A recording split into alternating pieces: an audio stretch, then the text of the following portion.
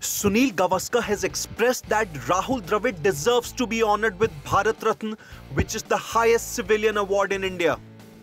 Dravid's tenure as the head coach of the Indian cricket team came to an end after their win in the 2024 T20 World Cup. During his coaching career, India achieved significant milestones, including finishing as runners-up in both the 2023 Men's ODI World Cup and the World Test Championship final. Additionally, the Indian cricket team emerged victorious in the 2023 Asia Cup. Prior to his role as the head coach, Dravid made substantial contributions to Indian cricket. He served as the head of cricket at the National Cricket Academy and led the India Under-19 team to victory in the 2018 Under-19 World Cup as their head coach. Gavaskar said that Dravid is a great talent groomer and is willing to put the team's needs above his own.